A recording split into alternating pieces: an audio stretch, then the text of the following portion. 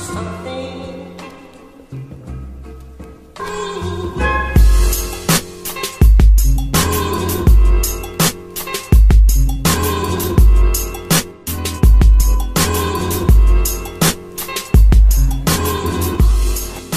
up guys, welcome to Quick Kicks. Today we have a quick review of the Hyperdunk 2016.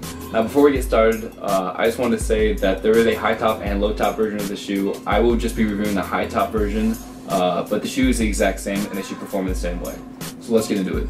The traction on the new Hyperdunks is pretty good. It has a multi-directional pattern that sticks to the floor pretty well. I was scared that because of the large window cutouts that wouldn't perform as well, but this really didn't have an impact on the traction. The cushioning on this shoe is made up of two separate zoom units, one in the heel and one in the toe, and it's all encapsulated in a Phylon midsole. The shoe offers really good protection, but it's kind of hard to feel. The only place I could really feel it was on the ball of my foot, but overall I would say it performs pretty well. Moving on to materials, this shoe offers a really breathable textile upper, and it also has some fuse on the high wear areas such as the toe and the lacing system. And on top of that, the tongue and medial side of the shoe is made of a really comfortable breathable mesh. The support on this shoe is probably its strongest feature, so there's really two main things that are keeping you locked down in this shoe. The first is the lacing system. When I first saw this lacing setup, I thought it was going to be a huge hassle, but it actually works extremely well.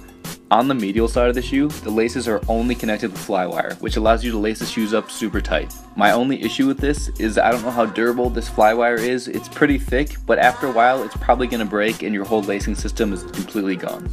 The second form of support comes from the high top collar, which I think does a really great job keeping your ankle in place. It is a little bit too rigid for my taste, although I do like low tops. I think it's perfect for anyone who likes that high top support or doesn't want to wear ankle braces. As far as fit goes, the Hyperdunks fit true to size, and that lacing system just keeps your foot nice and snug inside the shoe. Overall, I think Nike did a really great job with this year's Hyperdunk. Not only does it look a lot better than last year's model, but I think it performs a lot better too. Thanks for watching today's video, and as always, stay tuned for more in the future.